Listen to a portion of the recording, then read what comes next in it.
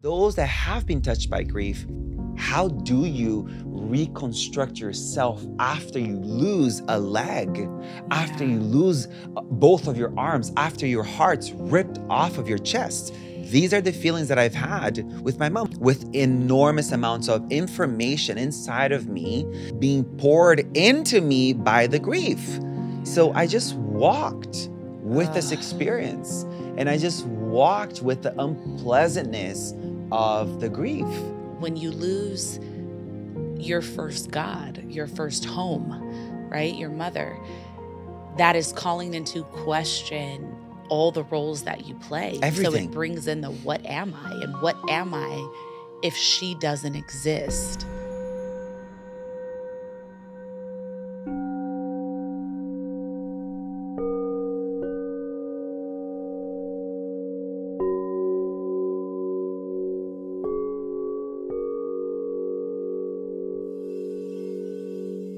Welcome to Deeply Well, a soft place to land on your journey.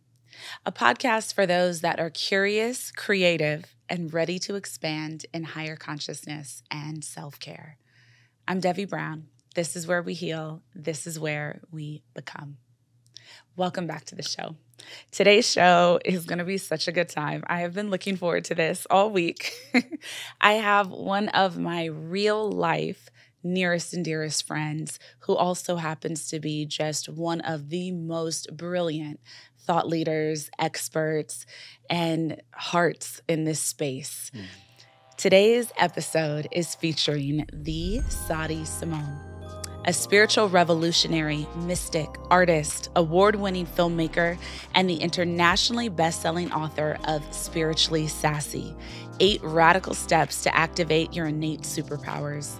He is well known for hosting the top-rated Spiritually Sassy Show podcast that I've been a guest on, and the Big Celebrity Detox on UK Channel 4, and for creating the Somatic Activated Healing Sah method. Sah's profound expertise is rooted in a decade of experiential Buddhist practice, his extensive retreat experiences in India and Nepal, and his professional training in contemplative psychotherapy. As a kinesthetic learner, Sah has danced into trance states since 2015, developing a deep understanding of the mind-body connection. This kinesthetic learning process inspired the formulation of his unique and critically acclaimed Somatic Activated Healing method.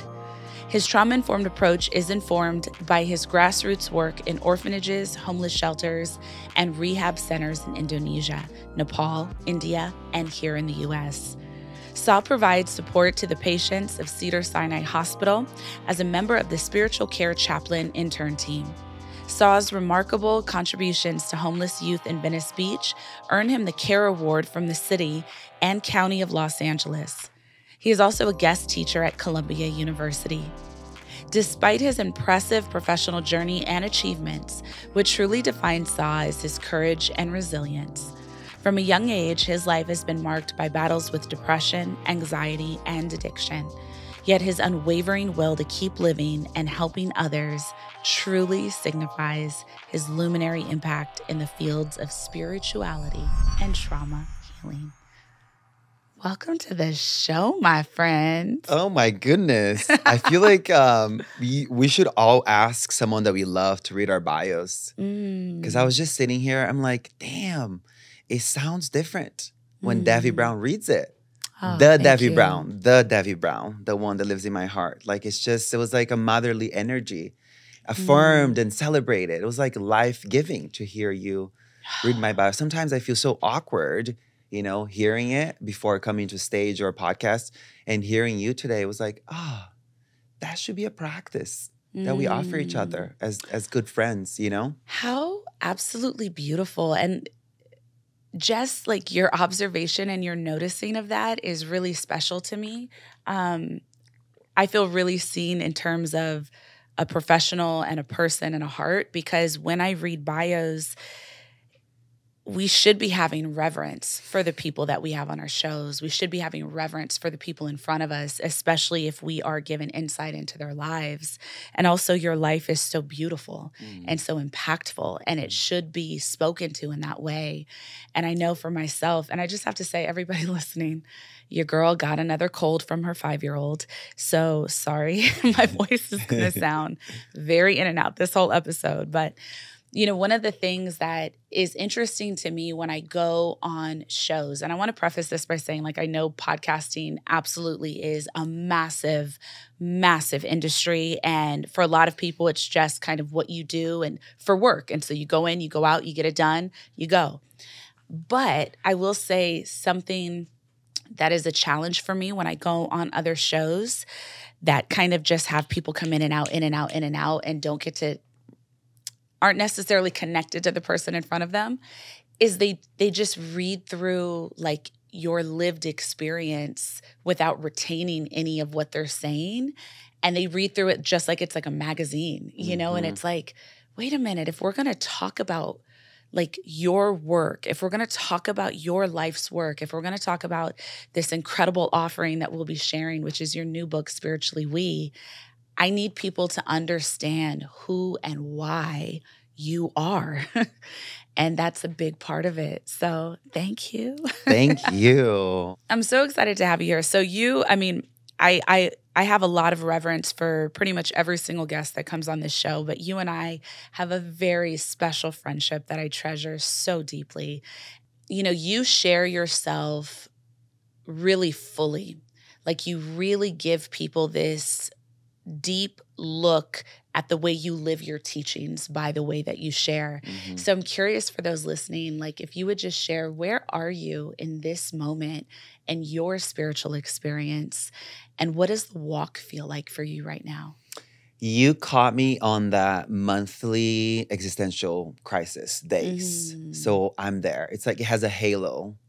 And I'm in day 2 of it. It started yesterday, while like the morning of me doing my book launch at Barnes & Noble at the Grove, having to be like present in front of the audience, friends, fans. It was like an amazing thing. And I was very honest about the fact that I'm in that monthly reoccurring experience where I just, for like 3 days out of every month, I question everything I'm doing. I question myself. I question the path. And then where I bounce to is like, okay, I'm done. I think I'm just going to move back to India and shave my head and become a monk. This is my escape route, is always leaning towards that. So today I'm in that space where I love my life and I love the work I'm doing and I love my friends here. And I'm in that day 2 of it where I'm like, what the fuck is the point? My mom is dead. What is the gig? What is this human gig that mothers die, you know? So I'm there. And also, I'm also here and just so grateful to be sitting across you, launching this amazing book that I'm so fucking proud of. I feel like I qualify to write this book because through the hardships that I've gone through in my life, I was taken care of. The breakup, pandemic, mother dying, 3 really hard things. And each of these experiences, I had people not only to pick me up, but to inspire me. Yeah. You know? And that's when I knew, I was like, okay, cool. So this book is not just conceptual. It's not me just wanting to learn about a topic, wanting to speak about a topic. It wasn't like an exploration. It was like, I do have these friendships that people want to have. I got them. And it wasn't easy. It wasn't my default, but I arrived there. You know? Yeah. I want to ask a question about the first thing that you shared, and I think that this could be really expansive for a lot of listeners to lean into. But you know that so many of us, I think. Do you go through that, like on a monthly basis? This is existential sort of paralysis. Oh, your girl lives in existential crisis. Ooh! Yeah. Well, you know, my entire life, 100%, absolutely. I'm always someone who, I look at my life as this. I committed to being here. I committed to being alive on earth. I'm going to stay and I'm going to do the work that's required and I'm going to feel all of it. And I'm also going to get the joy and the beauty of this very unique experience of being alive on earth with spiritual curriculum. And this place is incredibly challenging to live. You know, like earth is not easy. And I think this is something you and I specifically talk to a lot, and I talk to a lot on this show. But I believe in dancing with grief and joy. And so I also have an extremely large capacity for discomfort. And gratefully through my practices, I can now move myself into the role of being the observer, the silent witness of a lot of those existential days, those days when you wonder how humanity can operate like this, or you think about the totality of your life's experiences and the weight that actually takes on you mentally, physically, emotionally, and spiritually. And so I think very gratefully the way God designed me, I can exist in both at the same time. I can have enthusiasm for my life, and I can also see it really clearly and have experiences of depression and enthusiasm at once, which is sometimes very strange. But I honor the way I'm designed and I try to lean into it. And then, I like to have conversations with people like you. Me and you will sit on the floor for hours or sit outside of Air One for hours. Yeah, and, yeah, exactly. Go in. But that piece that you're speaking to, that we're speaking to now, right? Like so many people, because I tend to think, and I don't want to, make this a monolith or overly generalized, but if you're on this path of kind of being the wounded healer, if you're on this path of finding expertise to share with others through your own embodiment and healing of yourself, which so many that listen to this show are, that's part of your life. This kind of bizarre pull of wanting to serve and then wanting to disappear and not be perceived or just be in your devotion privately. I definitely, I don't want to say struggle with that because it's not a struggle. This is life. But I definitely am always in observation of that within myself. Like I want to serve. I want to be on the ground floor. I do. And then I need a lot of time to not be around anyone that is not in like my deepest, most intimate inner circle. Sometimes I find it challenging to post pictures on social media because I don't want to be seen. I don't want to be perceived all the time. I want to live my life. I want to do my good work. I want to love. And I don't want to always have to make it available to be consumed.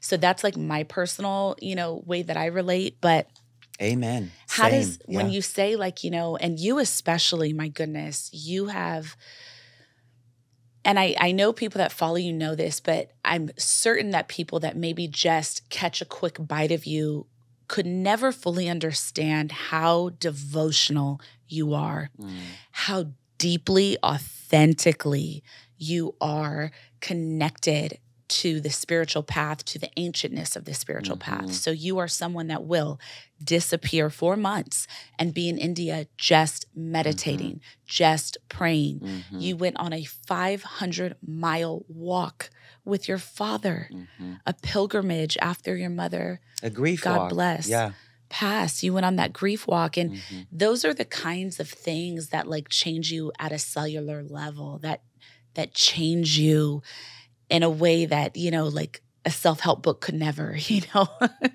And That so part, it's like that path. Yeah. So when I heard you say something earlier as, you want to take robes, you want to shave your head, and you just want to be in that path, but then you also live a very large life here.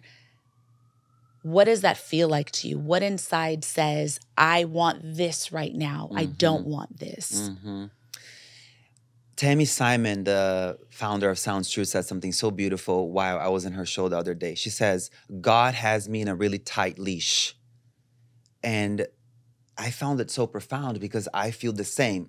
I feel like the unseen beings, the deities, the gods and goddesses, the unseen forces have me in a really tight leash. Anytime I want to disappear, I am pulled back, jolted back, dragged back to service. And Tell me about the feeling of wanting to disappear, though. What it's does not that... a suicidal ideation. No. I'm way beyond that. This is like 10 years in resolution. No, but I mean, what a life as a monk, what is the feeling that you long for in that? Like, what is the soothingness of that or the delight of that? Yeah, thank you for that. It is that. It's just having your every day be about devotion. Yeah. Your every moment be in connection to the unseen forces. Your every moment praying for the well-being of others. Your every moment is in devotion to the tapestry that is unseen by the eyes but felt by the spirit, Yeah. Working on that plane. My therapist reminds me often, she's like, Sah, there are people in caves in Nepal and in India right now praying for your well-being that you will never meet. These saints are right now reaching the highest of the highs, peaks of nirvana and samadhi states, and they're praying for your well-being. And you to them is a total stranger, and you will never meet them, but they're actively working for your benefit. And there's something so beautiful around that for me that's like, what would happen to me if I fully devoted my life to this sort of 24-hour cycle of devotion? Because as much as we want to become nobody, right? Because that's the path of spirituality, to dissolve preferences, to dissolve personality, to really merge with the other, to lose the boundaries of where I end and where you begin, to really arrive at that plane. However, because we live in a city like Los Angeles, so many things lead the way for us, create prejudice in people's minds, create biases on people's minds, create stories on people's minds about who we are. And we unconsciously follow through their biases, follow through their prejudice, follow through their stories. Does that make sense? Yes. We unconsciously resurrect old versions of ourselves to entertain other people because we're master people pleasers.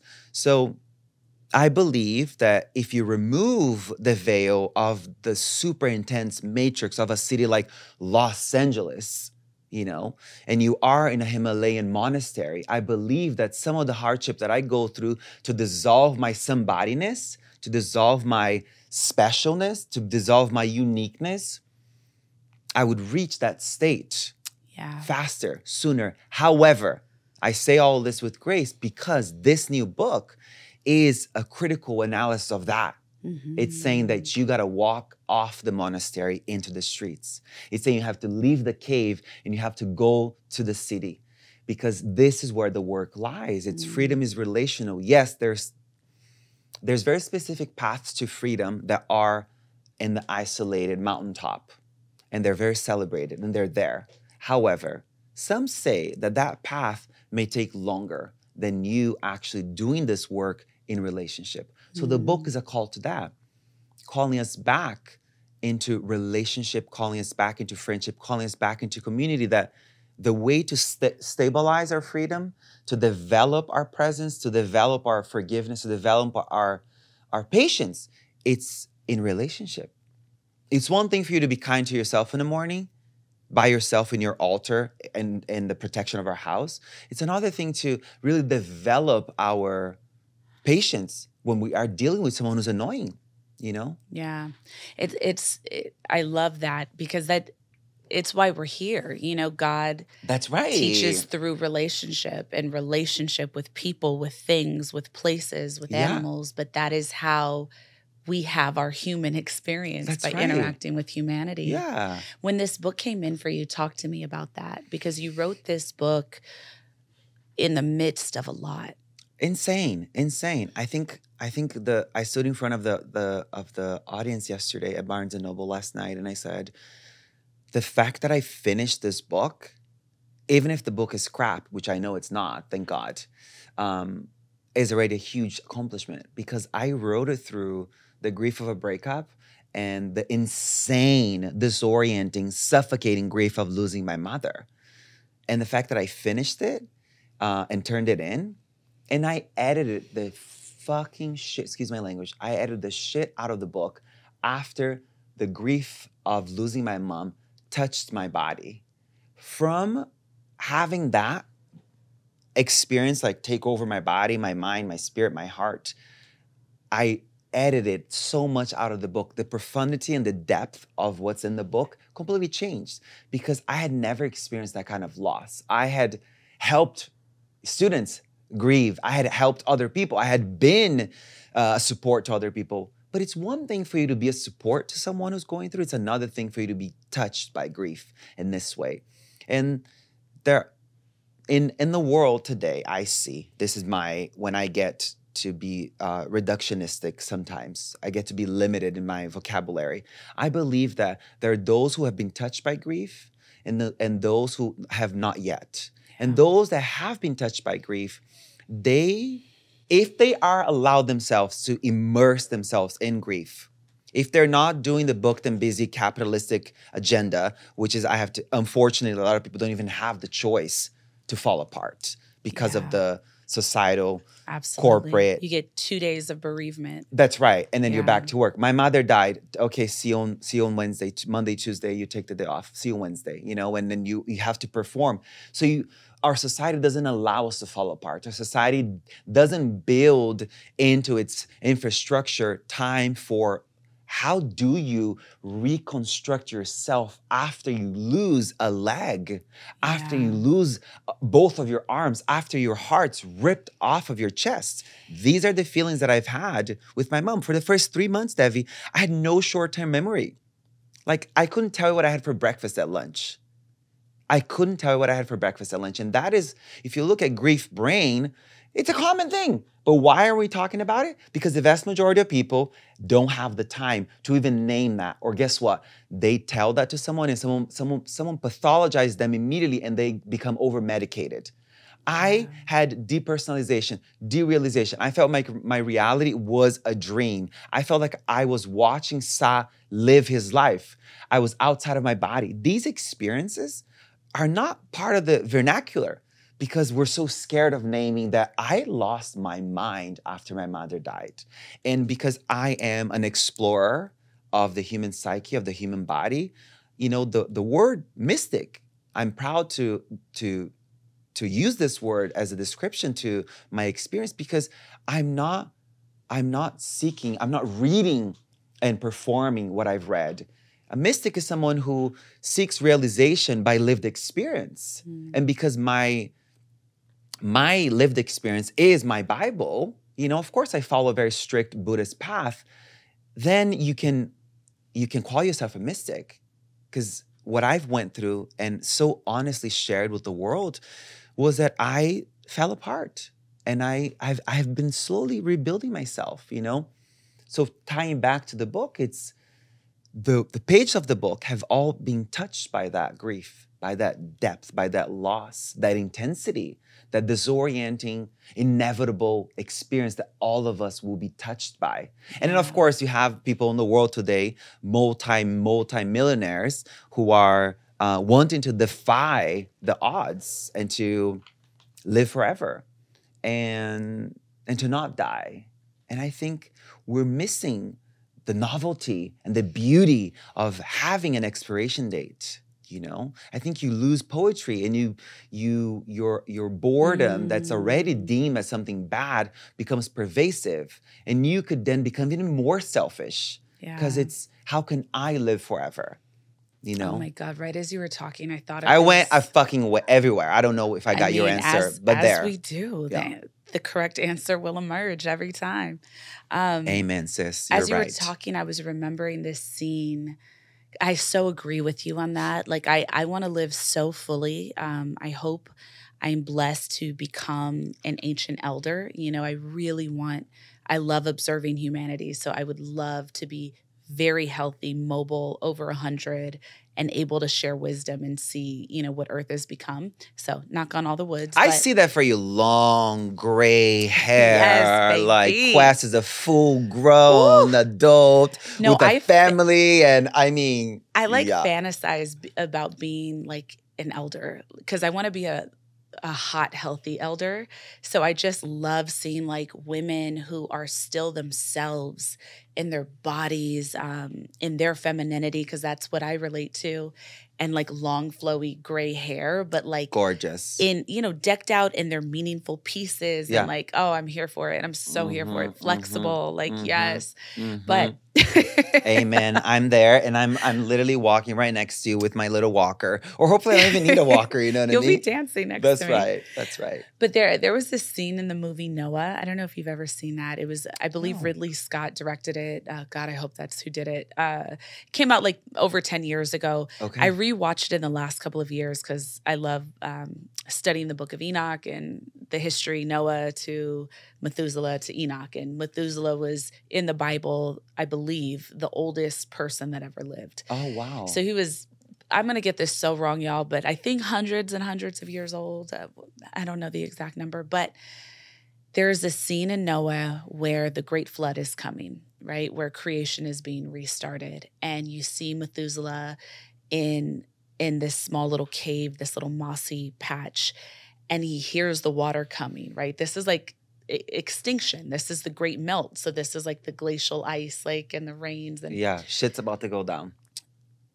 And in the scene right before the water hits him, he like licks his lips like it's delicious and smiles and is kind of like he's just so ready. Who plays Noah? Sweet death. Russell Crowe plays Noah, and Anthony Hopkins is Methuselah, which, come on. But that scene to me was so evocative. Like, it was just so striking to see someone leap towards death because their work was complete, that they were longing to have the next experience. What else? What next? And so just that, what you said resonates with me deeply, because I think that's such a powerful way to look at our human experience. Like, everyone, as you mentioned, is gripping and trying to hold and keep things comfortably the same. And it's like, let life change you. Let it change you. How boring. Let the things that happen to you change you. Yeah. And then live fully, because when it's your time, I want to go out with that kind of like expectant smile of more, you know? Sah, as you're writing... Can I name something about this before you ask this question? Please. I experienced something so profound at my mother's funeral, which was, I don't know if she was ready to go, but I was coming from Indonesia. My sister was coming from Nepal.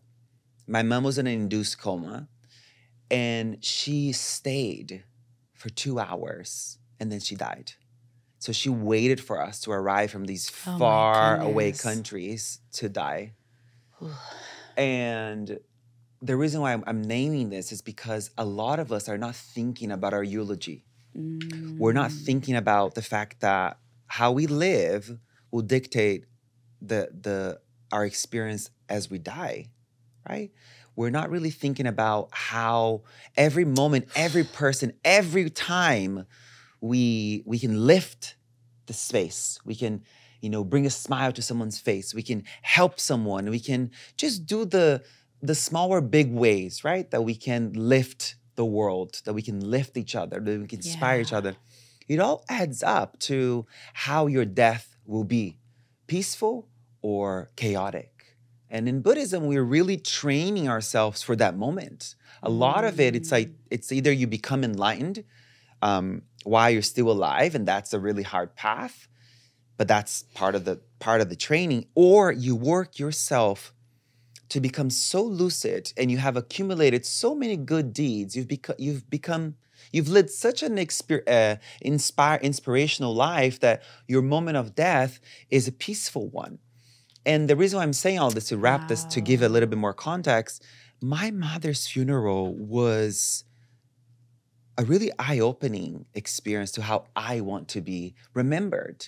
Even though most of us are only remembered for like 5-10 years, except for your close family. Most people, 99.9% of us will all be forgotten within a couple years, or 5-10 years. This is the max, right? Yes. Even the biggest superstars are forgotten. God. Only like 10 every 100 years are really remembered, right? Like, think about that, everyone. Like this, when everyone is thinking about posting stuff or just legacy in terms of social media impact, like, even in bigger legacy, like ultimately, it can't be about vanity because maybe every 100 years as a whole, 50 people are remembered globally.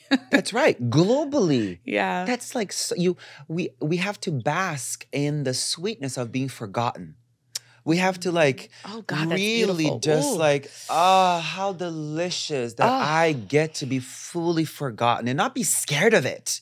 I think we hold on to a legacy of not making mistakes, a legacy of harmony and sweetness and accumulation for a lot of people. Yes. Instead of living out loud and making mistakes and being hurt and breaking your heart and breaking hearts. All of it for the sake of living a full human life. And then not forgetting the precious moment of you laying there lifeless and your family members walking up. And I'm talking up a little bit. And your family members walking up to tell stories about how you lived. And friends walking up and telling stories about how you touched their lives. My mother's funeral was a big inspirational point for me. Because one may say she lived a very simple life. She wasn't a popular person by social media standards, right? Well, that's not entirely true because her and I have had viral videos of us dancing as she had just gone through chemotherapy. And enough viral videos that it got the attention of Deepak Chopra's team. And that's how I ended up going to teach alongside Deepak and leading the Sah method on Instagram for the most of the pandemic. But my mother's funeral was such a spectacular reminder of how I want to be remembered. Yeah. As someone who touched people in beautiful and sweet and simple ways. It was really about her presence. It was really about her smile. It was really about her warmth. And not these big acts. She had such a beautiful warmth. She really did. I remember she FaceTimed with you and she was talking to Quest over FaceTime. Yes. And she was just this oh my God, like a sun, like a beam of light coming through your phone. And the last phone call I had with her, I asked my astrologer, who we both share. Daryl. I asked Daryl about my mother's chart. And he said, this is the last phone call I had with her before she died. I asked, can you read her charts for me? Or what's going on for her? What is this season that she's in, And he said many things, but the important thing is that she had the chart of a star. She was meant to be popular. She was meant to be seen in a global stage. And I remember telling her this as she was already in a hospital. And she was hospitalized for pneumonia, which was misdiagnosis of a problem she was having because of radiation to her brain. So this was the last phone call I had with her. Wow. What was the experience after your mom passed? You did your 500-mile walk of grief. Insane. What is an experience? I don't even know how to formulate the question because it's like 1,000 questions in one. But one, what led you to that? How did you know that was the path you needed for your growth, for your grief? And that's enough of a question. On a day-to-day experience, how did that feel? How were you in process with her throughout that walk? Because that is... You're walking for 500 miles, so a full day. 32 days for about 7 hours a day. 7 hours a day. My God. 3 hours in the morning, 4 hours in the afternoon, Insane. Wow. Okay, so why did I do it? What happened? So mom died December 25th of 2022. January, February, March, I was in complete disenchantment with humanity. Simultaneously, I had my training started. So I was training 100 people in how to be somatic activated healers. So I had to immediately lock in a part of me and deliver this training to these people who had paid good money to learn this method and to teach this method, right? And looking back, that was a life-affirming choice. That was a life-giving choice because it anchored me in service. It anchored me here. Yeah. And then a few, like Janeiro, Fevereiro, Março, and then April came around, and I remember feeling desensitized to my grief. I remember questioning, did my mom ever live? Did she ever love me? And did I even have a life with her? I was so desensitized, and I was losing sight of the grief to such a degree that I started to question if I even have had a mother. Does that make sense? Yeah. It's on the verge of a little like insanity a little bit, but that's what grief can catapult you towards, you know? And I said, and what I'm need... hearing and what you're saying is, especially in a role like that and you, the two of you had such a beautiful relationship. That's so true. much love filled the room when the two of you were together. So that was such a blessed experience to have with a mother. But what I'm hearing is too, when you lose your first God, your first home, right? Your mother, that is calling into question all the roles that you play. Everything. So it brings in the what am I? And what am I if she doesn't exist? Exactly. All of it, literally all of that. It was, and it became such it was so heavy to carry the idea, and it still is, of living through life without that anchor, without that figure in my life, you know? So all of this to say that I started to be desensitized to the grief, and I started to take on more work, do more things. And I was like, this is not, I think I've lost the plot. Like, I should not be high performance Sah right now. Something is off. And that's when I realized that what was off was not enough space for the grief to emerge. Not enough space for the grief to break me down. Not enough time to fall apart.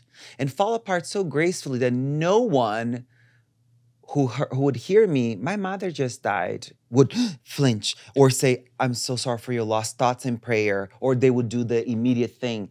She's in a better place. She's your ancestor now. Goodness, she has angel wings now. She's watching over you. At least she's not in pain. You know, all the well-intended things that we say during grief, which are tremendously hurtful. It's for that person's comfort. Exactly, because they're so deeply uncomfortable with how you are feeling that they want to name something, say something that in their mind could potentially resolve or fix you out of suffering so they feel better without understanding that suffering ceases and passes and changes with presence. So I needed a concerted amount of time to fall apart. And to fall apart in such a graceful way that I wouldn't have anyone, even the well-intended friends and community and strangers, because so many people who follow my work run into fans all the time, and they would always want to say something so sweet and so kind, and it would always like tug at me at my experience with the grief.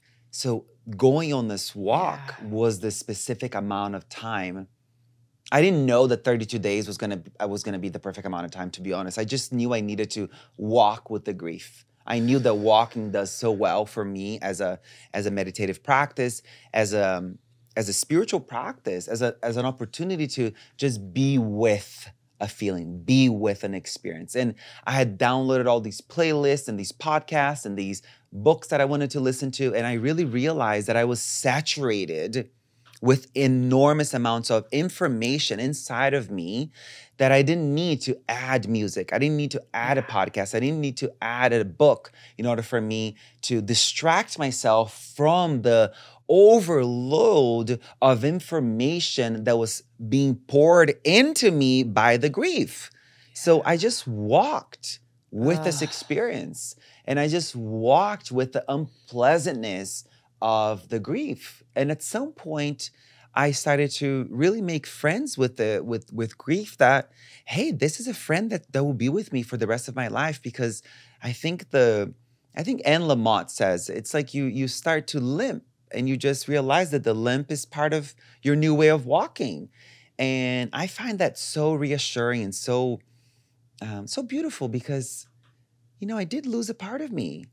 And how do I live without a part of myself, So this is what living with grief teaches me. And that's what the walk emphasized. It's like, I needed this amount of time to bond with my dad, to give my dad an opportunity to become my dad again, Wow. To reposition him back on that altar as the father who is now lost his love of 42 years. This man is trying to become a new person after having lived side by side with this woman for 42 years. It's like he's lived more with her than with anyone else. Yeah. His personality is more built, entrenched with her than with him by himself. It's that severe.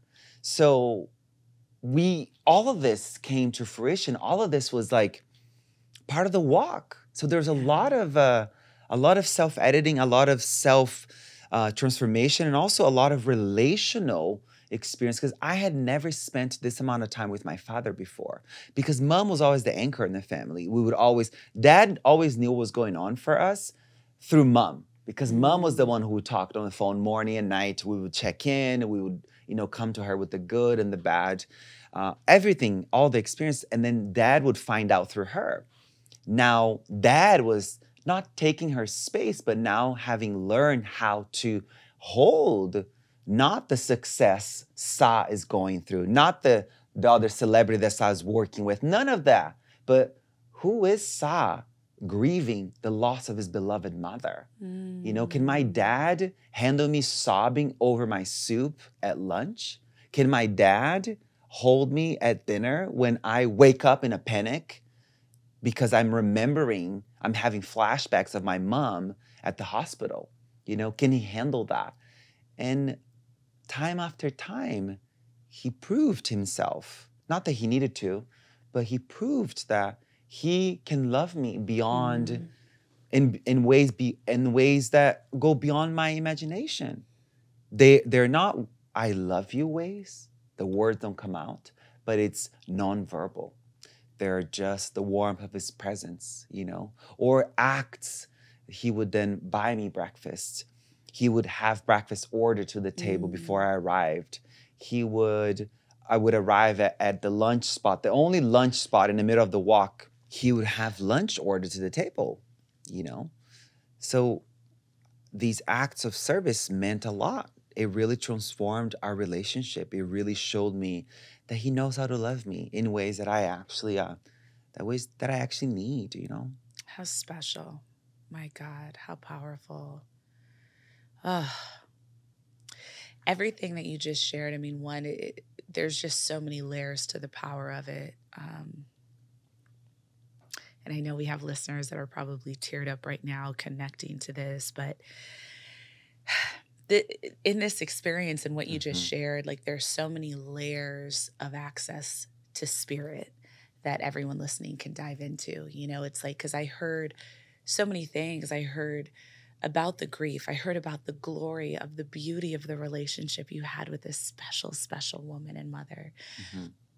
I heard about some of the ways that you were even challenging yourself with the grief, right? And that especially, I think, is so profound, because depression is guaranteed. Depression is guaranteed. First of all, I want to normalize depression.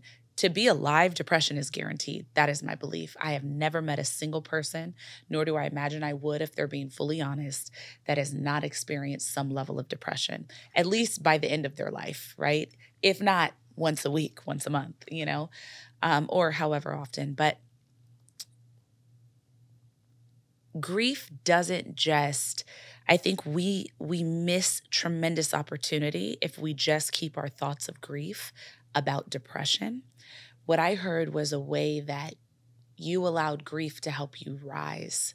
You allowed your grief to transform so many different particle pieces of you. And it's like, even the awareness that has led to this book, you were describing that awareness funneling in through the dynamic of your father and through recognizing some areas where you weren't as close, and now a new invitation to know each other in a new way and to be close in a new way, to even make the choice, my God, as an offering to the vastness of your love for your mother and her love for you, to spend 32 days walking with the grief as your companion, literally. Yep. And we're about to do It's another profound. one. We're about to do another one. We're thinking about going to the Oregon Coast Trail. So this one is, I think it's 392 miles. So close to 400 miles, and it will take us, we'll do in the same amounts, maybe like 27 to 30 days.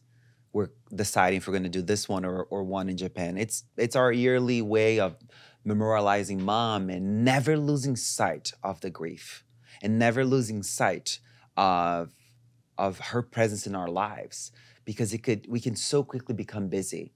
We can so quickly lose the connection to the severity of what it means to lose a mother and the profundity of what it means to have another day on earth. The poetry of sitting after you sobbed to the point of snot coming down your nose, and you are sitting on a trail and you look up, and I can fucking cry thinking of it, and you see the leaves dancing in the wind, and you feel the sun kissing your skin, and you come alive again. You realize, I am in this body. I get to live. I get to continue to walk for her, for everyone who didn't have the chance. I get to feel the grief of the world for all those who don't have the time and the privilege and the energy to go into this place. I get to grieve for those who don't have the time. I get to be a pillar of light in a dark space for people. And I get to go to the depth of it in such a way because no one on that trail is trying to fix or resolve me. And I have a story to tell about this. I had a person that I had seen on the trail. Sometimes if you're consistent about the time you wake up and the time that you wake up every day, and the time that it really has to do with when you wake up. If you ended up seeing the same people on the trail, right? Maybe you walk with some people for like 3-4 days, and maybe someone takes a rest day. So when you wake up and when you take your rest day, it really dictates if you walk with a group of people. Maybe these are 5 to 10 people that you see at the same hotel or hostel or cafes or restaurants, right? Through the trail. And there was this person, this woman who I was seeing, and I had all this judgment towards her. I had this like wave of biases, wave of prejudice just washing over me and cluttering my view of this person without even meeting her, without ever having spent a single moment in her presence or even knowing her name. Okay, I'm in day 3 of the trail, day 4 of the trail. The grief hasn't kicked in. I'm kind of like, okay, cool. I'm putting music on. The songs that remind me of my mother, to see if it was kickstart the tsunami effect. Still just a little bit here and there. And then I'm walking on an average trail through the forest, nothing like mind-blowing, nothing like,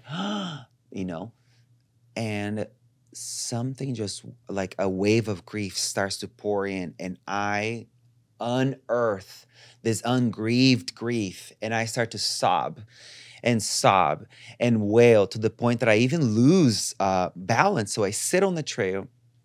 Who is the person who comes from behind me and hands me a tissue with a hand on my shoulder? That woman. And she didn't say a single thing for a whole like maybe 5-10 minutes that felt like eternity. She just stood there with a hand on my shoulder. So the warmth of her hand allowed me to continue to unveil this grief, to continue to unveil the sadness, to continue to unveil this beautiful space for me without trying to fix me, without trying to resolve me or urge me out of the tunnel of darkness, Yeah. She just stood there. And then we didn't even exchange names at that point. It wasn't until a couple of days later that I ran into her at a cafe. One of the, sporadic stops through the trail where there's a cafe in the middle of the forest, in the middle of the, on the side of a road or something. that I was able to just say, hey, thank you so much for that. That was really meaningful to me. Yeah, so we never know who will be the messenger of grace that can be a reminder for us to feel our grief, to not be desensitized by it, and never to think that grief is too big of an emotion that you can't hold. You know, never to think that any feeling is too big, that they're here to hurt you, or that they're here in a way that will engulf you and take you out. What takes us out is our relationship to our feelings. You know, it really did the number that I never thought a walk of that magnitude could really like transform my relationship to grief, and to remind me to keep going, to keep living, you know, that grief is a reminder of paradox. Grief is a reminder to live in paradox. You spoke about this way earlier about, can I be depressed and inspired? Can I be grieving and grateful? You know, as Mark Nepo says, the poet, he says, everything is beautiful and I'm so sad. That's my state, you know, and I'm okay. Yeah. And that's okay. Because that's what it means to live a full human life, is to not have boundaries or to reject the transient nature of life, which means if change is inevitable, then grief is inevitable, because everything's changing. So everything, you know, is in movement. So the old version of ourselves, every single experience will never happen again. And because of it, grief is weaved into that tapestry. And I won't shy away from it. I'm now driven by it to open myself up to the beauty in that, you know. Sah's latest book, Spiritually We, The Art of Relating and Connecting from the Heart, is available now. This is such a special, introspective, and incredibly applicable book to really start repositioning people in your life, and also challenge yourself to the boundaries you hold for people. Are they healthy, safe boundaries, or are they boundaries that keep you encaged and your experience, that keep you avoiding yourself? And it's just so important to dive into that. So this book is absolutely such a beautiful companion for you at this juncture of your journey. So how can everyone connect with you and continue to connect with your powerful work? I would love for people to get the book, Spiritually We, because we're living through a loneliness epidemic. You know, more people are lonely than connected. That's just the statistics, you know? Yeah. So I would love for people to get the book. And also, if they want to, you know, shake and dance and scream in a safe, intentional environment, to come to the Somatic dance floor, come to the Somatic Activated Healing membership. But do both, you know, like come and dance, but really this is the biggest offering, because I think we've lost the plot in how to relate. I think we have gone so far away from learning and actually knowing that relationship and friendship is a biological, psychological, spiritual nutrient that we can't live without. Yes. And through the research in the book, I really found out that like loneliness strikes in the body like hunger. It's a cue for something that you need, for something that you're lacking. And this is what the research has to show. And we're not taught that. We're not trained in that. We're not educated in that. We are in a capitalistic society. And I'm not an anti-capitalist person. I believe there's good things from it as well. But I think the way how pervasive it is of this zero-sum game, of this competition, of this overachieving, this do more, and the more you do, the better you feel kind of mindset, right?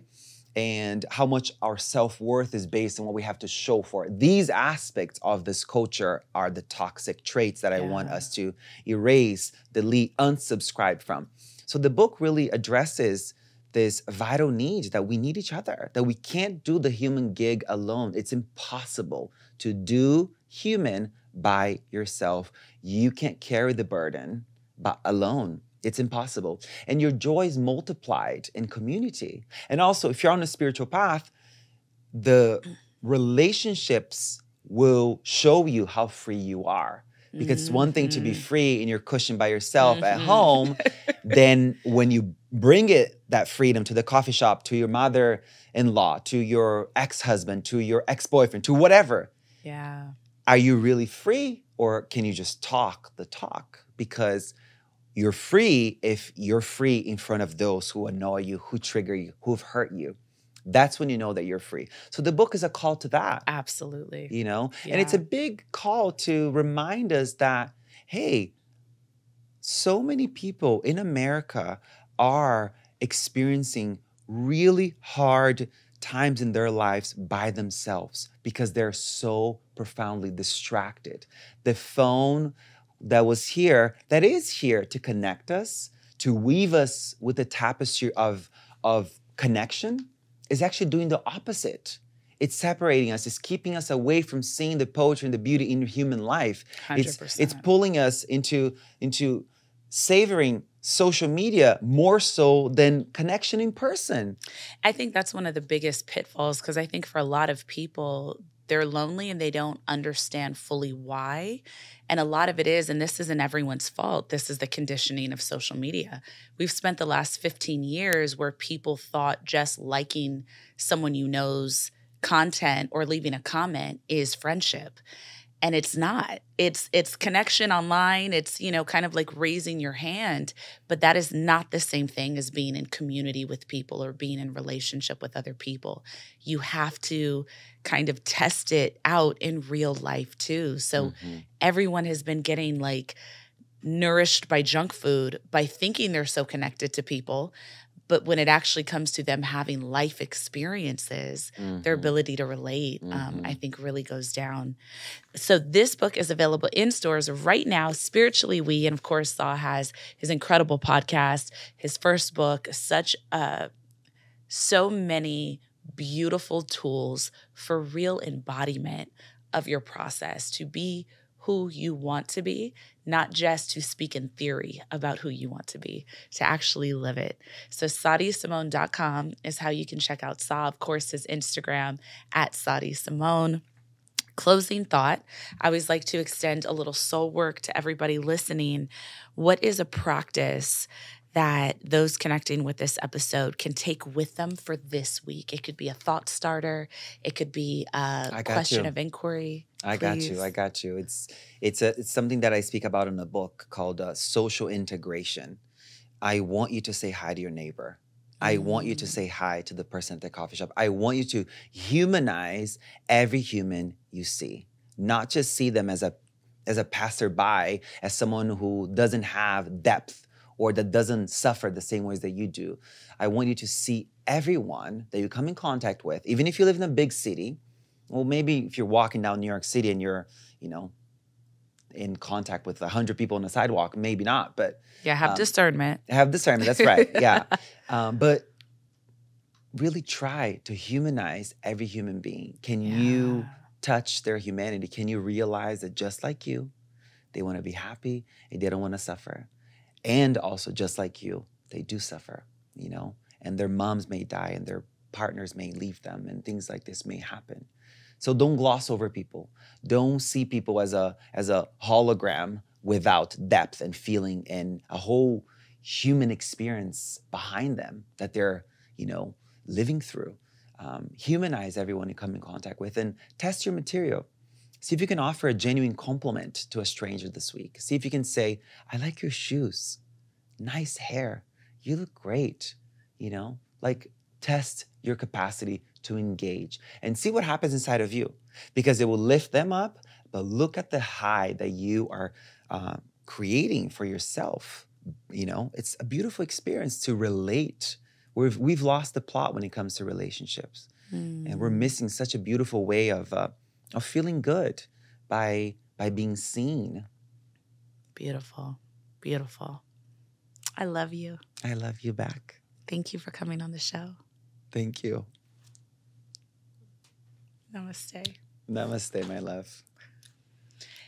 Get your tickets for the Black Effect Podcast Network. Don't forget, we're doing the podcast festival April 27th. Cannot wait to see you there. I'm doing a live show and I have special guests to announce that are going to be joining me. So Atlanta, April 27th. I cannot wait to see everyone at the Black Effect Podcast Network. Have a beautiful week. Catch you next episode. Namaste.